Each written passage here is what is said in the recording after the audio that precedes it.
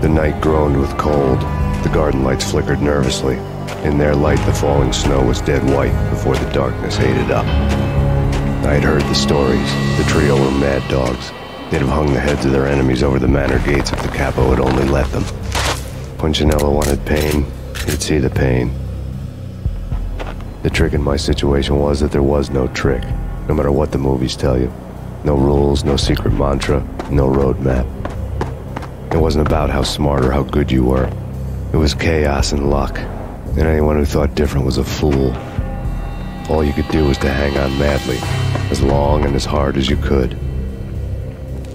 Someone had graciously left the back door open for me and killed the guards. My money was on Mona. I knew the trio would be standing between me and Punchinello. I had read their rap sheets, thick as phone books. No one would be walking out of here alive. The numbing cold of the broken night had followed me in. Upstairs, the trio tangoed down the manor halls to the silent rhythm of their murderous hearts. The blood of their victims rust on their lips. Vince Mignano, Pilot Providence, a.k.a. Big Brother, and Joe Deadpan Salem.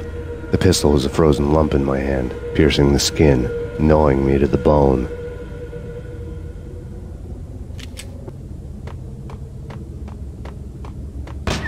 In death, the thug had been promoted to messenger. Someone hadn't enjoyed the Don's hospitality. Someone with a flair for the dramatic. Someone who had let herself out of a locked cell and passed a couple of armed guards.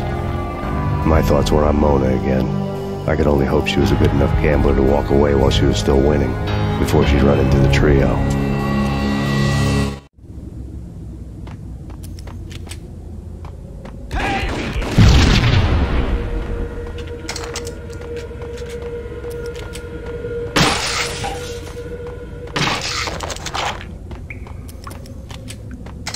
It's Payne!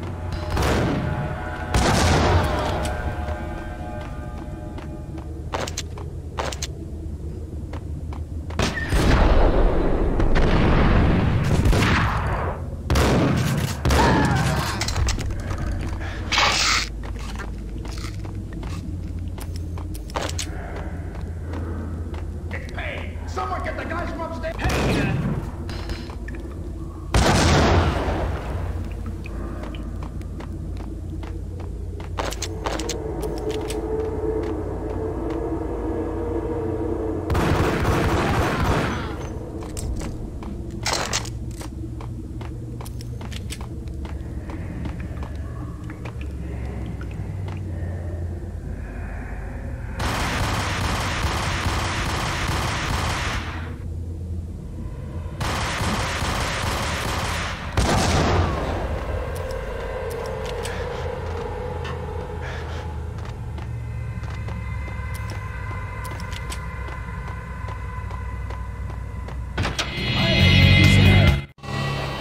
The word on Lisa Punchinello was that she was a bit of a witch. The tarot cards on the kitchen table fit the picture. They weren't my kind of cards, but I was willing to take a crack at the hand Mrs. Punchinello had dealt. The first card was the tower. Maybe that was supposed to be the manor. It got easy after that. The devil was the master of the house, and death was me, coming for him.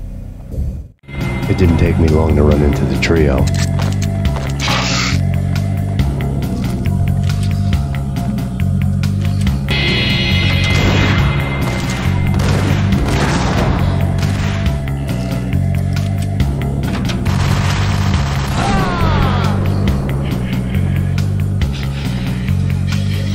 Down, 2 to go.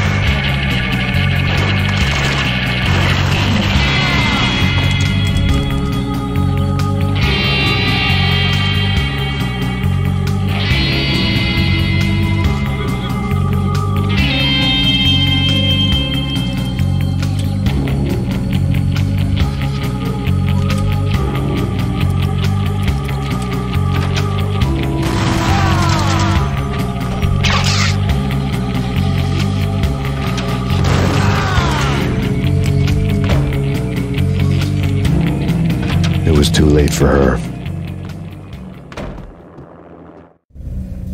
You're a real angel, Max.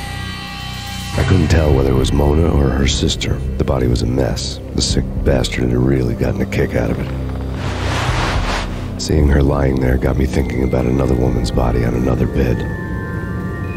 Got me thinking about a fallen cradle.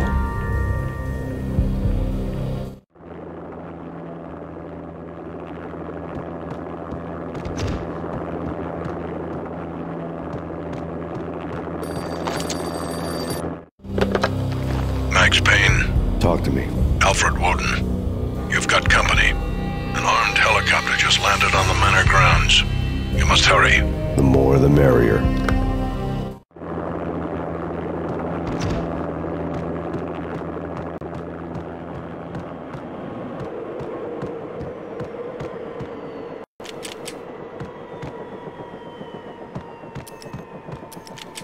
End of the road, Payne. Vince Mignano.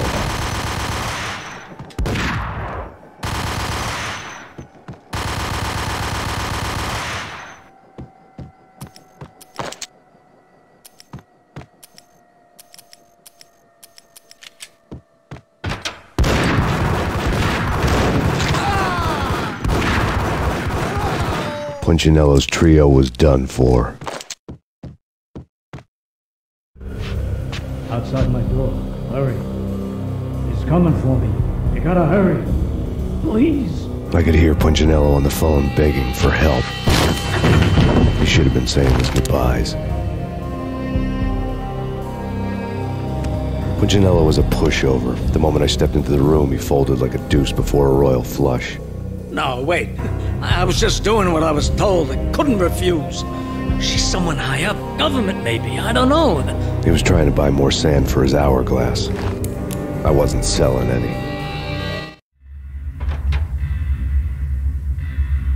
No, I told him nothing.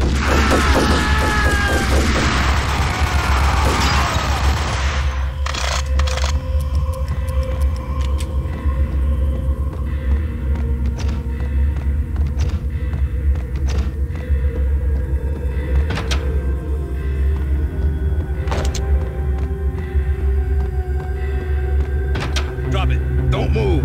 Game over, Max Payne. I could tell when I was outgunned. It was time to take another beating. The mystery witch was a real barracuda. Trouble on dagger heels, a smoking assault rifle in her hand, and an army of killer suits behind her. How sweet. I get to kill two birds with one stone. Sooner or later, it was going to catch up with you. Mr. Payne, it's time to show you the benefits of my brew. Be a good boy now. You'd find that Lady Luck was really a hooker. You were fresh out of cash.